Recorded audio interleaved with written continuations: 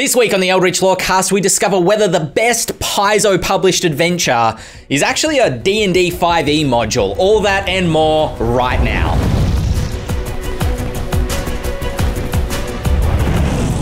Hello everybody and welcome to this week's episode of the Eldritch Lorecast, the #1 podcast in all the planes. That's right, the Fae Queen decided that encroaching civilization was worth it if it came with the Eldritch Lorecast. My name is Ben Byrne and I'm here as always with Dael Kingsmill, Shawn Merwin and James Hake. James, I have to ask, if you had a hobby, let's have a getting to know you sort of moment. If you had a hobby that wasn't D&D 5e, that's something that you really enjoy, something that when people ask what your hobby is, as I am doing right now, you enjoy sharing it with them, what would that be? I love how you say "if" as if this is some sort of hypothetical question. Like I don't have any, but if a gun to my head, I had to pick another one. If you had to enjoy something that wasn't related to work, I had to enjoy something else. It would have to be the cultivation of my beautiful little plants. Yeah, fair. If I could twist my webcam and mess up the sightlines for a little while, I would show you all of the lovely little boys that are not just backdropped behind me, but also off and in the corner and devouring my kitchen table and all of that. I have gone a little plant crazy over quarantine, which I think is delightful. I love seeing them grow, and I get a little bit stressed out when they wilt, but then bring them back to life. I mean, it really is a lovely little diversion. Something that I can be in control over a little bit when life seems out of control. Are you a green thumb, or do you find that you struggle to keep them going? No, I've heard many people say that they have a hard time keeping plants alive. They've got a brown thumb, but I guess I've been blessed with good plant luck. I did my research. I have a decent house for them, and I've had friends who have been very kind enough to send me little cuttings of plants, so I haven't spent... Well, I have spent hundreds of dollars at plant stores, but I didn't have to, and that's the point. You made a choice to spend that money. I did because I wanted to, damn it. I said this last week, I think off air, but if you went back to the first episode of the Eldritch Lorecast, assuming it's the same plant, you could probably do a supercut, James, of your background and watch the glorious plant behind you just grow bigger and bigger. I've just started noticing it the past couple of weeks. Yeah, I've been noticing that it's almost like little cat ears above my head sometimes, depending on the angle. Shawn Merwin, if I hypothetically put a gun to your head, weird turn of phrase to repeat that, and asked you what your non-D&D specific hobbies were, what would you say? Well, it sounds like it should be self-defense with all the guns being pointed at my head. But yeah, touche. I have two hobbies that if I could do more, I would. I do them a bit. One is golf. I like getting outside. I like sports. But as the lung capacity decreases, the physical activity that can be done has to compensate. So golf is a good way to do that. The second is poker. I love games, and poker is one of those games that you can become good at it, but it's still luck. So I asked a professional, how much is luck and how much is skill? And he wisely said it's 90% luck and 90% skill. Games like that really attract me. Yeah, okay. Are you a fan of, I don't know if you've ever played the Sheriff of Nottingham, which is like a bluffing style game, or those sort of games? Is it the fact that you're kind of playing mind games with somebody else to try figure out whether they're bluffing or not that you really enjoy about it? Yeah, there's that psychological aspect to it. The observation of the human condition is fun. Sure. So yes, love Sheriff of Nottingham very much. Now, enough about legacy media like poker. Let's talk about Sheriff of Nottingham. Excuse me, I have to leave. I shouldn't call back to previous episodes. We can't get in that habit. Dangerous habit. But it is your hobby. Every episode of the Eldritch Lorecast is somebody else's first episode, so we've got to do everybody gets their little paragraph of text. Previously on the Eldritch Lorecast. Oh, we should start doing that. If you look at the analytics analytics for the last episode of the Eldritch Lorecast, where Shawn says legacy person, you can see it go, this many people are watching, this many people are whoop, and it goes like up to here and then back down again. It's quite funny. Dael, let me say under duress rather than specifics. And I don't know why this question has become so hostile this week, but if you had a hobby outside of 5e, what would it be? See, he's not pointing the gun at my head because he knows to fear me. I would have to say... it's weird because at first when you asked the question, I was like, I don't have any hobbies. And I just kind of forgot that things like writing and drawing are hobbies. Yeah. But I draw stuff and I write stuff. So I suppose those are non-D&D hobbies. Oh, I write fan fiction. Let's not get into it. Let's not be ashamed of that. Yeah. You were the one who said, like, let's deconstruct the word cringe. It's true, it's true. I actually have a whole guest lecture I've done for the University of Wollongong where I talk about things like fanfiction. Fanfiction is my example of how digital media recreates oral sort of cultures of the past. It's a good lecture, I'm just saying. But I'm not ashamed of my fanfiction, but, like, it will get into the guts of, like, why do I choose to write fan fiction for Good Witch, the Hallmark show about a good witch? So I mean, I write some fan fiction, but let's talk about things I draw. I like to draw. I do little cartoons. I do little landscapey things. It's fun. I think really, playing any role-playing game is fan fiction, right? Especially if you're playing within a campaign setting that is not one that you've invented yourself. If you're playing in Grim Hollow or the Forgotten Realms or whatever it happens to be, it's all fan fiction. Fan fiction is great. Paizo are publishing one of their Pathfinder adventure paths as a 5e module. This is true. And if I recall correctly, I might be wrong about this, but it's not the first time they've done it. Oh. If I remember right, Scarlet Citadel, one of the most popular Paizo adventure paths, received the 5e treatment, probably a year or two ago. Right. Okay. That's interesting. I wonder why it's caught on now as being something that's, maybe it caught on 12 months ago. I'm not sure, as something that's being newsworthy. But it struck me as really odd that, Microsoft is publishing Halo on the PlayStation. White is black, black is white. Like, this just seems like a very odd, not an odd business move, I suppose, but just like an odd move. And it was funny in their press release because they referred to 5th edition or D&D not as the world's greatest role-playing game, but as the world's oldest role-playing game, which I don't know if that's true, but that was an interesting way of them sort of rewording themselves. Why it is so noteworthy now is because what James is talking about was a Pathfinder adventure path. This is a Pathfinder 2 adventure path. So why it raises eyebrows is it sounds like they are giving up. What it sounds like, not what's true, but what it sounds like is they're giving up on Pathfinder 2 and putting out 5e content, which is not true. They're not giving up on 2e. What's really noteworthy is the bad blood that has been airing between Paizo and Wizards over the course of the last few years, where at one point I would not have imagined that Paizo would have ever put out a product compatible with a Wizards of the Coast product, just because that would be admitting that anything that Wizards did was okay. Sure. Now, they're trying to use the marketing copy to say, it's not the greatest, it's not even the most popular, even though everyone knows that it is, based on all of the metrics that we see from the OR report and from play on Roll20, play on Fantasy Grounds, the stores that report their play. Pathfinder 2 is not even as popular as Pathfinder by a good margin. So it's not surprising that they're putting out a 5e compatible product because they can make money by doing that without a lot of work. There will be some work, but not as much as if you were creating it from the ground up.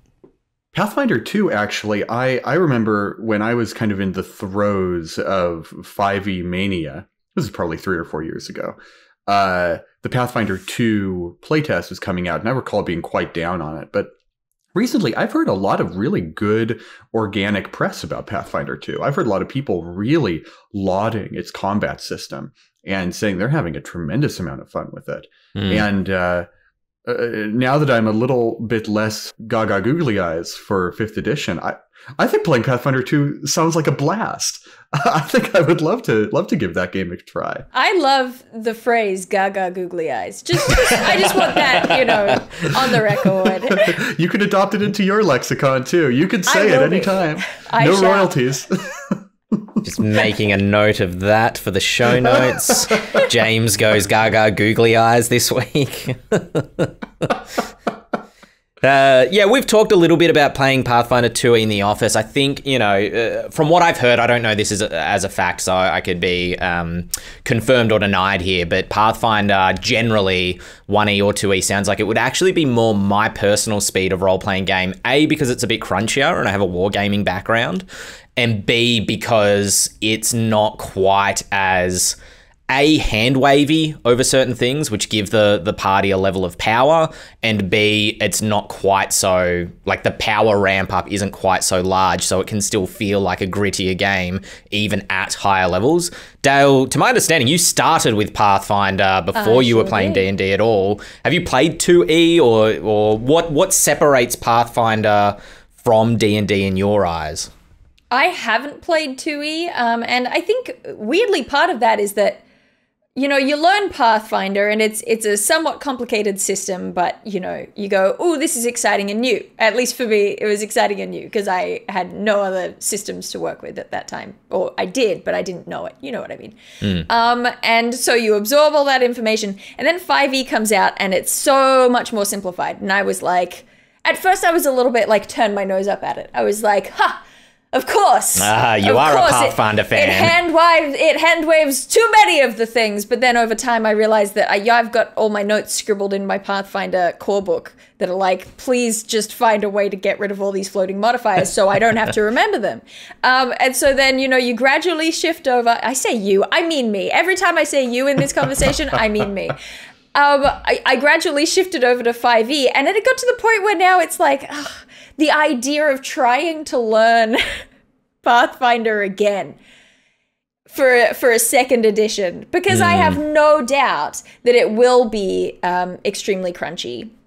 Even if they have streamlined some elements of it, the crunch is a lot of what makes Pathfinder feel like Pathfinder. Because it really, the core thing that made me still hold on to Pathfinder rather than switching immediately over to 5e was the flexibility during character creation, especially in terms of like, where you can put your skill training and look at this list of skills. It's so long, and you can make up whatever background you want. So when I looked at 5e and it was like, here's your class and here's your background, and you get to choose from this small list of this also short list of skills to be proficient in. To me, particularly starting more as a player than as a DM, that was like an affront. It was like, let me make the character I want to make. How dare you limit my background possibilities, which is of course not how 5e works, but I thought it was at the time.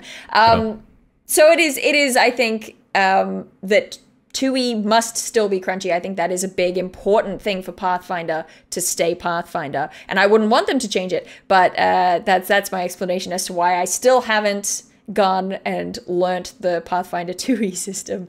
I also think it's really funny that Pathfinder was designed as a game that would not have a new edition coming out.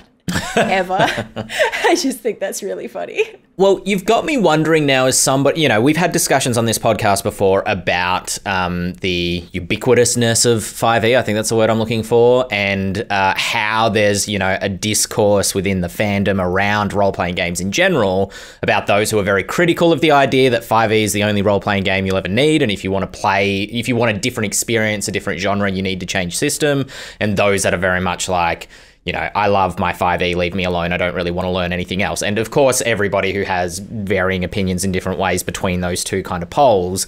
My question is, as someone who's come from, and I'm interested in James and Shawn's take on this as well, as someone who's come from a crunchy system to 5e and are now feeling, to what I'm hearing, it to be somewhat laborious to try to get back into Pathfinder 2e, does 5e train us away from crunchy systems because it hand waves so much and makes it so easy to get into the game? It's just like, I can't be bothered. Like, it was the same with The Witcher. We don't play The Witcher role-playing game a lot because you need a flow chart to be able to make a single attack, which I think is great, but it's not sustainable for our gaming group because it's just like, we just want to jump in and play, right? We don't want to have to go through the process of learning a new system. Does 5e train you to prefer 5e? What a fascinating allegation. I want to hear from the people who publish 5e stuff. I can't say that it trains you to prefer the one thing, but it shows you the strengths of a game that can do these things. And if that satisfies your itch in gaming, then wonderful. If you like the story development and the mechanics to be sort of equal weight, then 5e sort of fits that bill. If you want a game where the mechanics can overwhelm the story, doesn't have to, but can, then you may want to crunch your game. If you want a very light mechanics where it emphasizes the storytelling, then go with, a Fate or Powered by the Apocalypse or a game like that. So I don't think it was done intentionally to train people to only like this sort of game. But I think coming as it did after 3rd edition, which is basically Pathfinder, and 4th edition, which is much different, we need to... I said something and I knocked James's microphone right over. That's how powerful my statement was. Sorry, Shawn, what were you saying? I have no idea. I'm sure it was very erudite. Yeah. I think, Shawn, I think that you're right on the money. 5th edition is a very popular game produced by a company with a lot of reach and a lot of market share.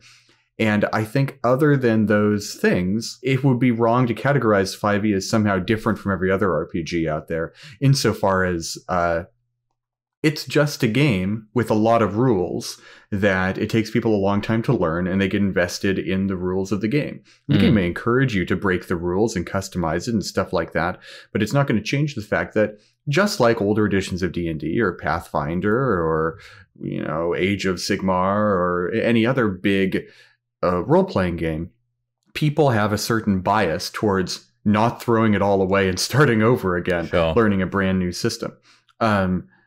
I think for people like me who started playing a crunchier edition of D&D and then were kind of shown a more streamlined way of doing it, like me or like Dael or hell, like you, Shawn, or Ben, you started with 5e, didn't you?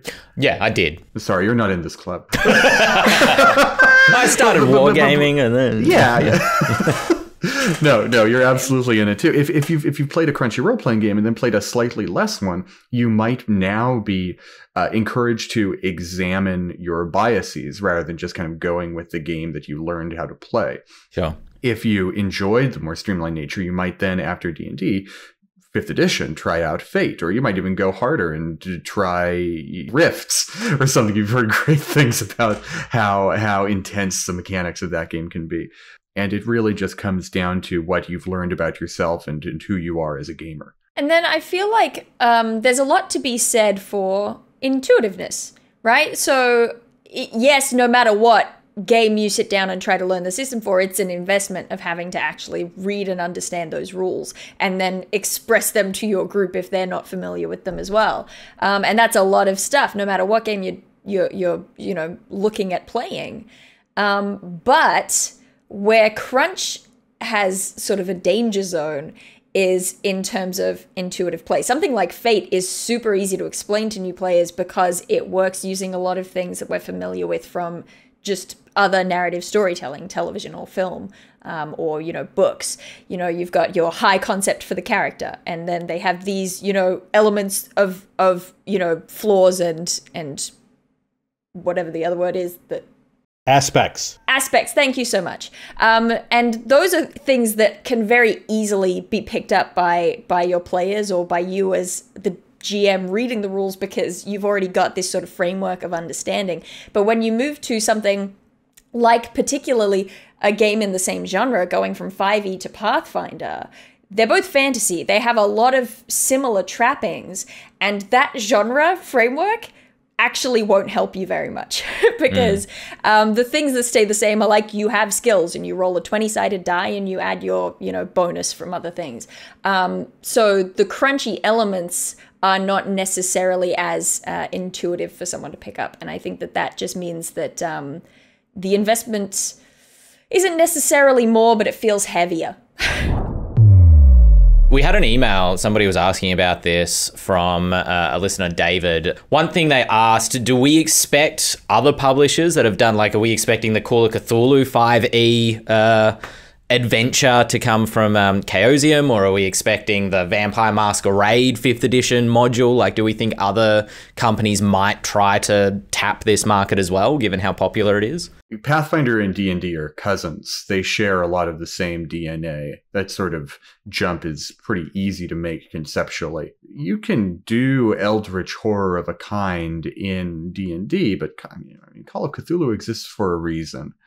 Because its system does things mechanically that encourage a different type of narrative than D&D. I wouldn't say that Pathfinder's mechanics go out of their way to encourage a different kind of narrative than D&D does. There may be different flavors or nuances, but they're still pretty close. I mean, if you play this adventure, which is called Abomination Vaults, which seems like it's a big mega dungeon crawl. You've got an evil sorcerer that you're trying to stop from rising again. It's all very familiar as a sort of D&D style adventure or fantasy role-playing game adventure. But is there something about this that when you play it with the 5th edition rules, it will still feel Pathfinder? Will it feel like Golarion? Yeah.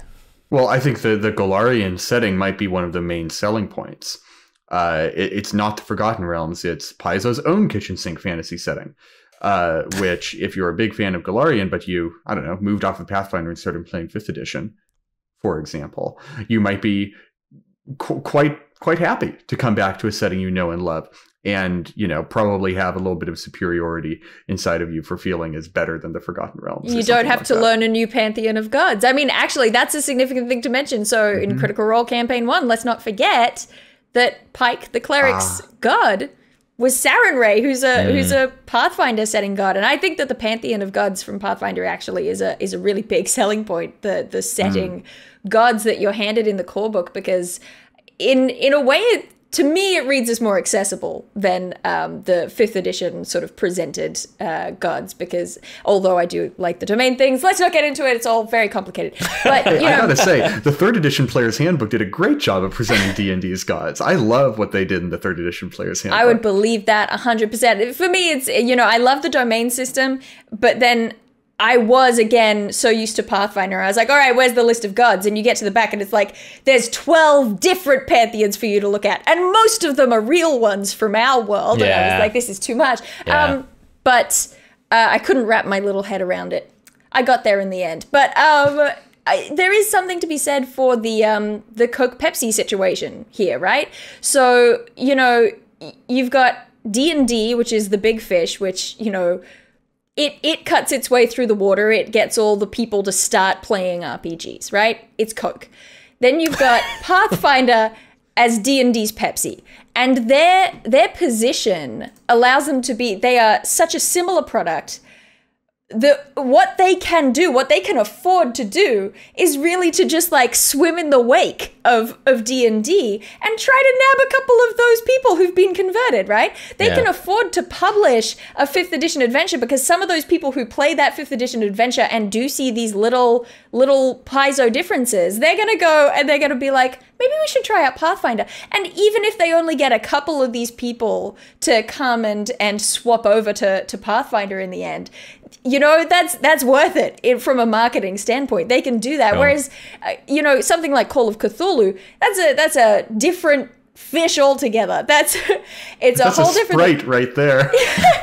And so you end up with this thing where it's like, if Call of Cthulhu made a 5th edition adventure, people might look at it and go, okay, well, it turns out that we can play that game using 5th edition. So why would we bother learning this new system? I think the similarities that Pathfinder has to D&D in a way become a strength because it can afford to take little nips here and there. Sure. I keep wondering if this makes OSR retro clones like RC Cola or something. No, what I'm really thinking is, in terms of video games, well, if I picked up The Elder Scrolls Online and it played exactly like World of Warcraft, I would be shocked. They're both MMOs. And so clearly they have a sort of shared genre heritage. But it surprises me sometimes to go to Pathfinder 1 and see just how much of the DNA of 3.5 it shares. An even more wild example, I mean, that tracks for this would be like if I were very, very used to playing Dragon Age, and then I went to go over and play... What's something radically different than Dragon Age? Cyberpunk 2077? That's a great example. Yeah, if I were playing Dragon Age and I went over to play Cyberpunk and they had more similarities than they had differences, I would be very, very surprised.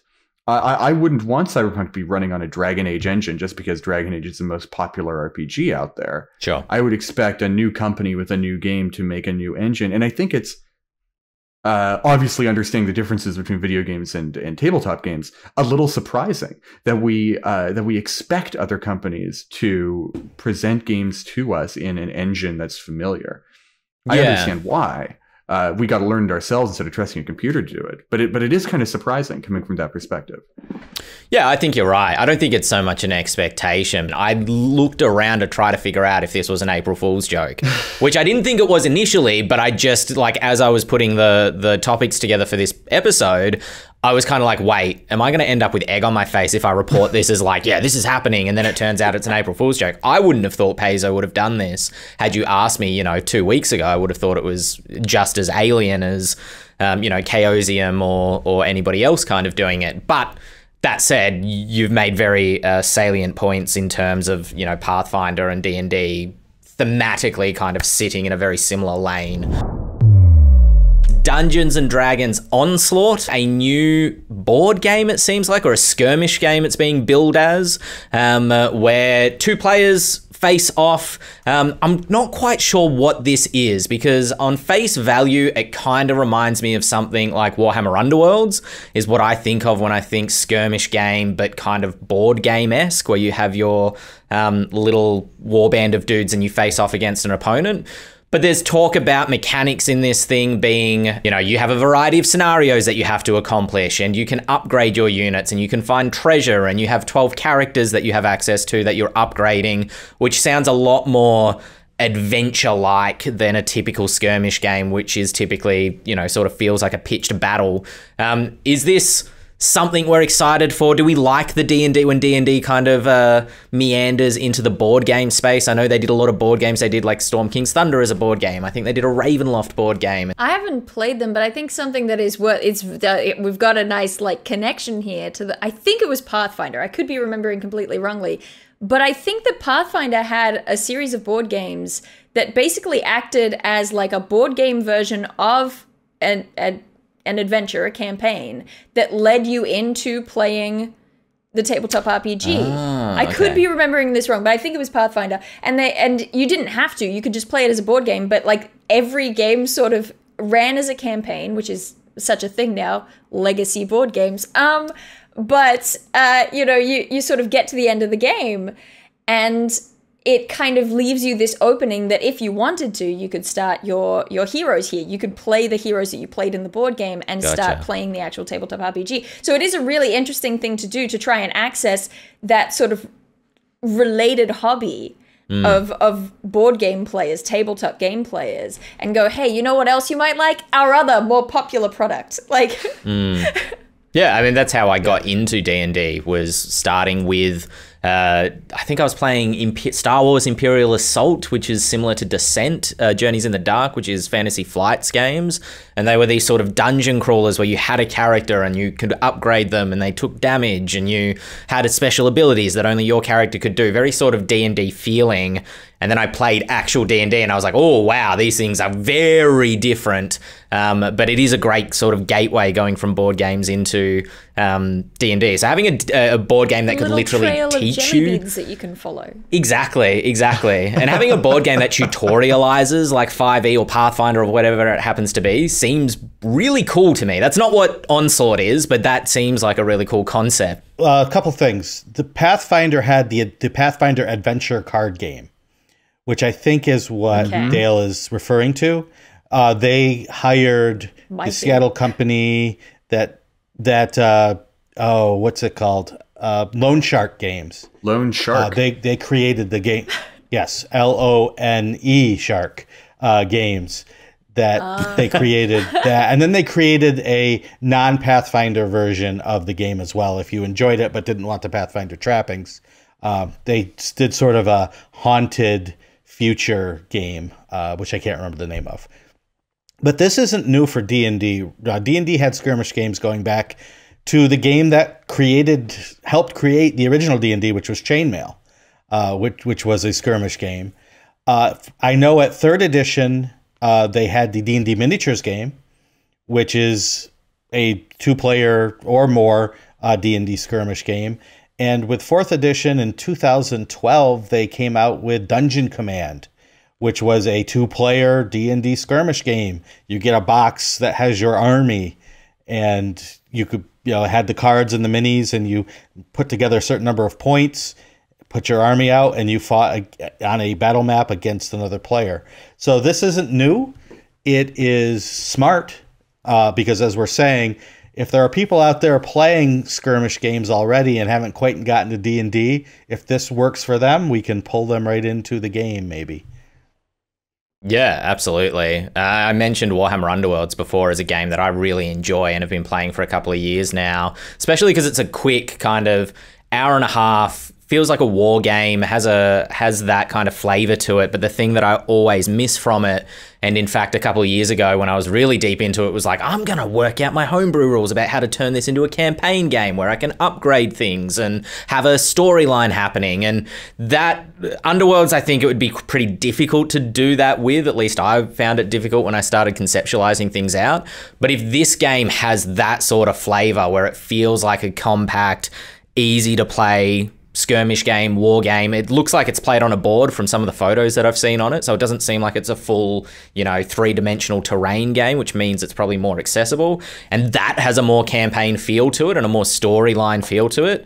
That would definitely gateway someone like me who hadn't discovered 5th edition yet into playing a role-playing game. Ben, you're the Warhammer guy, not me, but my housemate has been painting a Necromunda army lately. And from what I hear about Necromunda, there is some sort of precedence to a small squad, semi-competitive, campaign-based miniatures game out there. Now, maybe you know as much about Necromunda as I do, which is not much. So I don't know, but it sounds like there is a market for this kind of game. It sounds like there are people who might already be invested in this sort of play who would love to see it in a more sort of traditional high magic fantasy setting. Yeah, absolutely. I mean, war games and role-playing games kind of go very much hand in hand, as Shawn just mentioned. And one thing that's always frustrated me about playing miniature war games, because I've played X-Wing, and at the moment I'm into Infinity, which has kind of been the real rebirth of me getting into a war game proper. But the thing that frustrates me is I'm not a tournament player. There's kind of 2 types of war game players, which are folks that play it like it's a sport, and it's like they're there to win and they want to solve the puzzle of the game and they want to construct their army with the right combination of dudes to be able to overwhelm the other side. And there's folks like me that play it more like almost a role-playing game, where the more important part of the game for me is I enjoy winning, absolutely no doubt, but the story that gets told through the course of the game. And so that has inevitably evolved into Necromunda, and Mordheim is sort of the fantasy version, where the idea was instead of it being a massive army, it's like, I think 12 dudes, which is what D&D Onslaught appears to be. And, you know, you might have one central dude, 3 lieutenants, and a couple of grunts. I think that's how Mordheim works.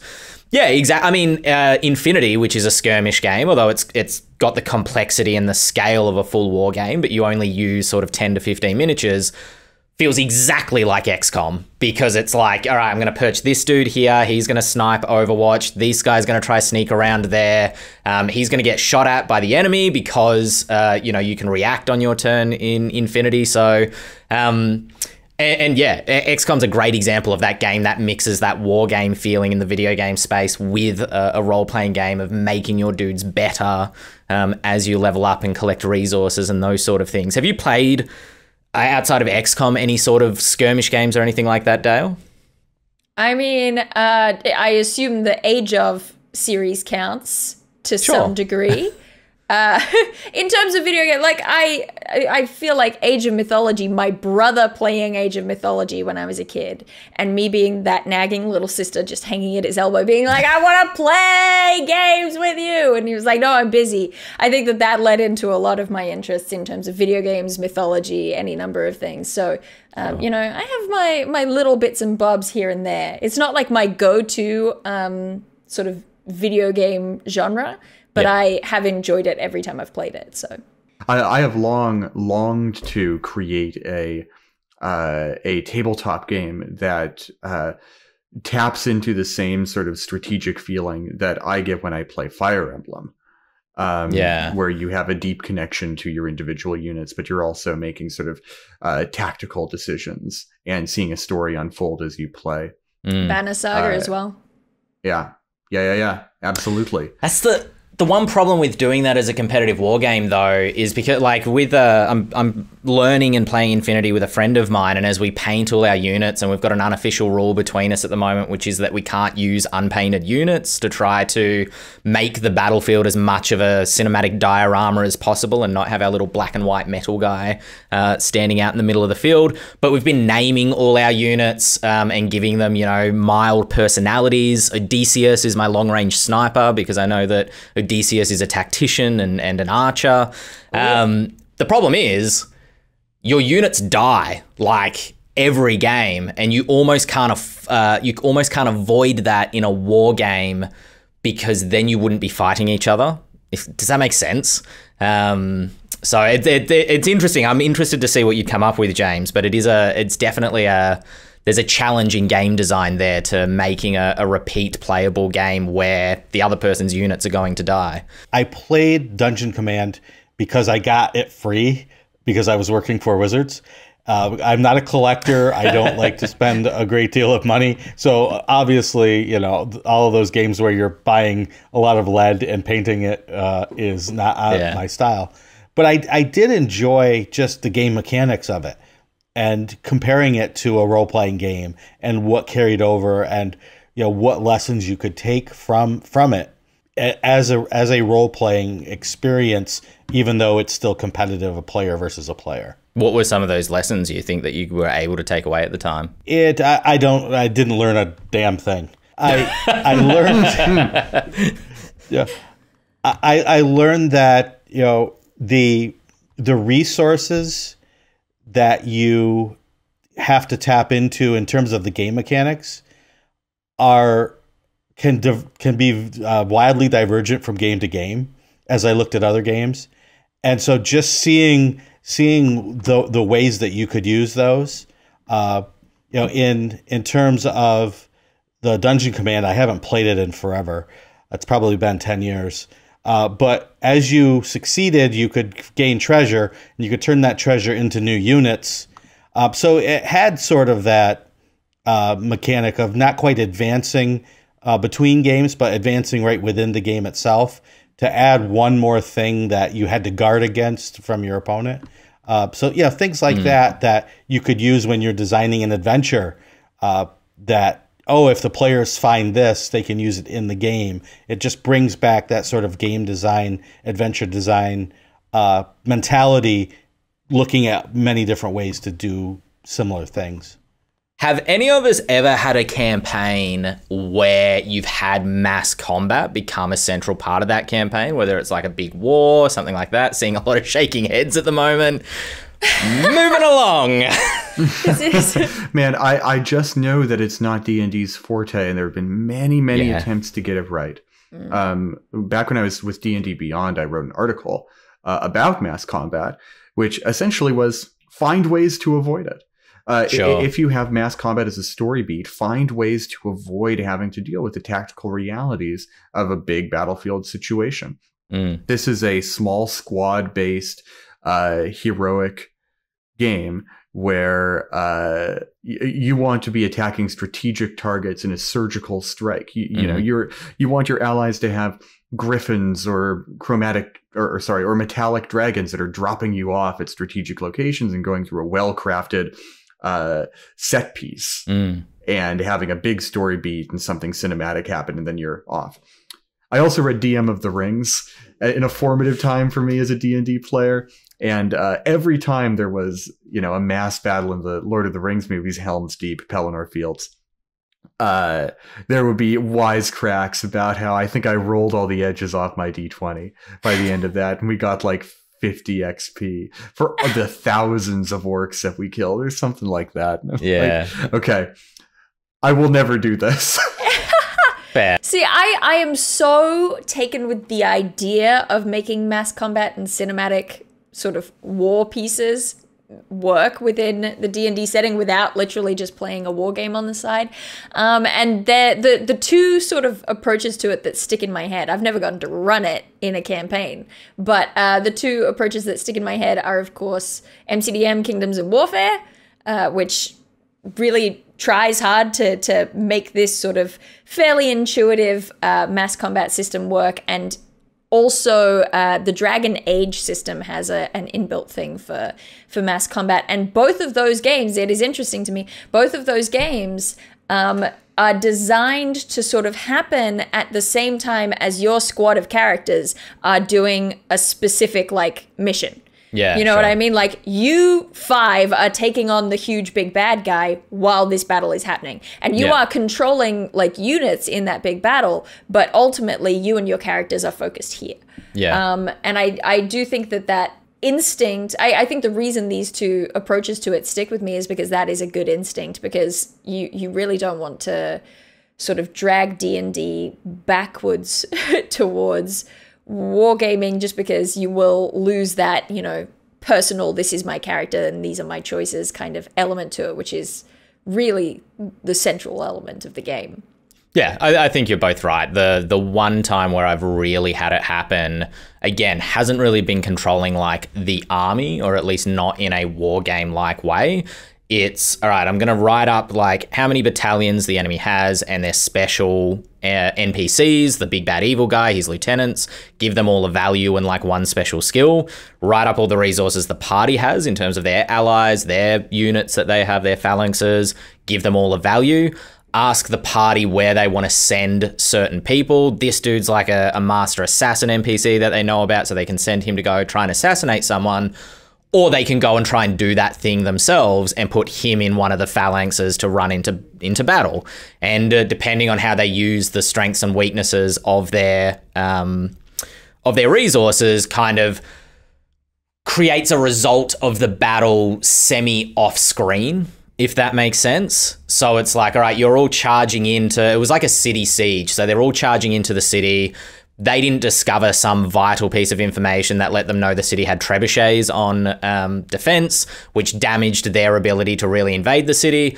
But they did manage to get past the front gates. Now we're going to just run the combat of the party fighting in the city streets, rather than like what's happening throughout every block of the city, so to speak. And I think it went pretty well at capturing the chaos of war as well. When you don't have that top-down godlike view, you put your plan into action, and then you go and play your role, and then at the end of it, you learn what the result of all the other theaters of war were, and consolidate yourself and re-plan for the next day. Who did you lose? Who was successful at accomplishing what they accomplished? And what's the situation changed to be? Then they betrayed their allies, and the whole thing went badly after that. Anyway. That sounds like D&D. Yeah, exactly. Cool. We have an emailer question this week. If you want to email us a topic to discuss, you can reach us podcast@ghostfiregaming.com. You can also comment down below if you're listening to this on YouTube. We do pull those comments out from time to time. This email comes from Graham. I have players that seem to expect adventure style play with things directly set in front of them. How would you encourage/train your players to explore laterally to find goodies that you have sprinkled into the world for them to find? There's a bit of game design that we can borrow from Metroidvania style design, which is all about exploring and finding little goodies, sometimes progression crucial, sometimes completely optional off of the sort of main path of bosses, etc. And the very first thing you can do is let them know that exploring is an option. In Super Metroid, for example, you start off by, first off, finding a bunch of locked doors until you find the right path, and then you go down. Once you enter a certain area, this eerie blue region with sort of glowing faces in the wall, you'll find that there are simply passages that you can't explore without being able to curl up into a ball and roll underneath them. And so you have to kind of backtrack and go out of your way, out of the clear and hidden path. You have to do a little bit of exploring to find the item that allows you to roll up into a ball and roll under low ceilings. And so the game starts by making exploration to find goodies a part of the critical path. And then once they've taught you, this is something you'll have to do in this game, they feel free to sort of be more hands-off with it and let the critical path kind of do what it needs to do, while putting all of a bunch of fun goodies kind of hidden around in nooks and crannies, expecting you now to know that you can go exploring. It kind of ties back into kind of my number one bit of advice for D&D is communicate. You can't expect to sort of communicate entirely through game design winks, nudges, and innuendo, like a video game must, to let the players figure it out. You know, you're actual people all hanging out together, and it's entirely possible that your players don't really want to do any of that. Maybe they do just want more of a sort of guided tour through your cool fantasy world to see all of the big set pieces you created for them, and they don't really want to take up your precious game time that they only have a few hours of each week to do stuff that might be kind of fun, and they might find a cool item, and it might be a little bit more self-directed, but what they really want are the big explosion set pieces, and that's what they want to invest their time into. Or they might not have picked up on the hints. They might not even know that exploration is really an option. And so they don't do it. They just look for the thing that they've been, subtly told to do, which is go for the critical path.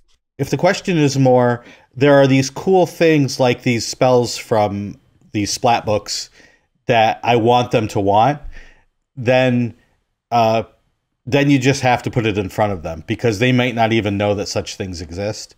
So if it's you want them to see these things and you want them to want these things, start by putting it in front of them.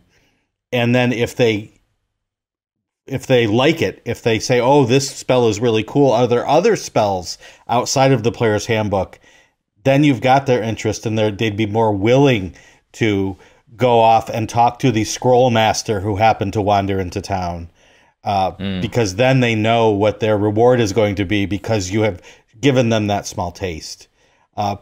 More often I have the problem of I don't want my players going laterally, because that's all they do, because they've read every single book and they want that +4 reality slayer that they read about in this magazine that they only found in the lavatory of the game store that they frequent. And how can they get that? Right. And I'm like, please just go fight the dragon. You don't need the +4 reality slayer. I've already given you a +4 dragon slayer. So more power to you if your players just want to hear your great story. Yeah, and I mean, it's one of those things what a great benefit of tabletop RPG is that you can calibrate it on the fly. You can have a conversation with your players and you can tell them what you would like to see more of from them, and they can tell you, oh, that's not really what we were looking for in this game. That is the most powerful tool that you have in your tool belt. I do think that there is kind of a habit, an instinct for GMs to want to keep things as like secret surprise treats for your players. Yeah. But I think that frequently those things can not go the way that you kind of envisage because you really do need to communicate for things to happen. And actually, this is a study was done on spoilers and spoiler alerts. Even though you as a person might enjoy not knowing what's coming, I'm often like that. I don't want to know. I want to be surprised in the TV show I'm watching or whatever. But studies have been done that suggest that actually the enjoyment of whatever the twist is when you watch the show, it doesn't actually diminish just because you know it's coming ahead of time. I don't know whether more recent studies have been done on that, but that's a study from a while ago that I can sort of point to. But, I just think that that's a nice sort of safety net for GMs who are like, oh, but I want them to be surprised. They'll like it anyway, even if you tell them, hey, wink, wink, go off to, if you maybe check out the side over here. I do also want to mention there's a technique in marketing that I think is really useful for exploration as a concept, right? Because exploration really, for me, is driven by curiosity. That's the thing that you need people to be curious enough to explore, whether that be literally like the geography of a setting, whether that be like prying more into an NPC's backstory, any number of things. Exploration can be metaphorical or literal, but there's this marketing technique that is like the basis of all clickbait, which is that you want to create, if you want to create curiosity, you have to create an information deficit. And what you do is you make a YouTube video with the title 10 Things You Didn't Notice in the Latest Spider-Man Movie. And people, there's this drive to click on that because either you think, what did I not notice in that Spider-Man movie? And you go, I need to know, I want to know, so I'm going to click on that video. Or it actually works double time because you might be like, I know so much about Spider-Man. I noticed every single Easter egg, and you have to watch the video to prove it. You have to watch the video in order to know what they think that you missed. So you create this sort of area of not knowing something in someone's head, and it makes them want to go and look at that thing. And I think that's actually a really useful way of kind of tricking your players into exploring more. There's something to be said for reliability. This is all very non-scientific, a sort of pseudo-scientific bit. Oh, yeah. But like, if you have a surprise that you know will generate a huge amount of excitement if it works, but you kind of understand that these surprises more often than not end up in disappointment for you because the players don't get it. But you know that if you clearly signpost story beats to your players that you think are good, maybe not explosive, huge, surprising good, but good, and that these story signposts have a very high success rate, you might actually make it out of your campaign with a higher overall satisfaction by doing something reliably without huge explosive results and variants than if you're kind of trying to J.J. Abrams a bunch of or M. Night Shyamalan a bunch of twists and surprises all on top of each other. You have to be really, really diligent about where you put those big twists because it's not just that they'll get stale. Having the rug pulled out from under you can get stale a bunch of the time. But also it's just that these twists don't always work the way you want them to. And you might just be better off by doing something that's fine a lot of the time and really banking for your big twist later on. Also, train your players to recognize. No, I was about to make a joke, but then I realized that it was going to be too long. But the basis was, in video games where they'll be like, in Assassin's Creed, they always put like white fabric over the start of a good little free Right, running yeah. trail, Yeah. you know, and you just learn to pick that out when you're on the run. You're like, oh, there, I can get up onto the rooftops. I was trying to figure out a way of doing that for D&D, but the joke didn't come together quickly enough. I mean, I reckon you could do something like that for D&D. I mean, just what I've learned from video games along these lines, and it's similar to what, James, you were saying initially around Metro. When I'm designing dungeons specifically, I like to think of them almost in a Zelda-like way. To encourage the players to go and explore, they need the key that's in the other room to come back and unlock this door or activate this specific thing. And you need to be a little bit careful in doing that because you can end up with a linear path without realizing it. It's like, oh, you know, this central room has all these 4 rooms that go off of it. Well, you need to go to this room before you go to that room, before you go to the final room. And that's really you may as well have put the rooms in order.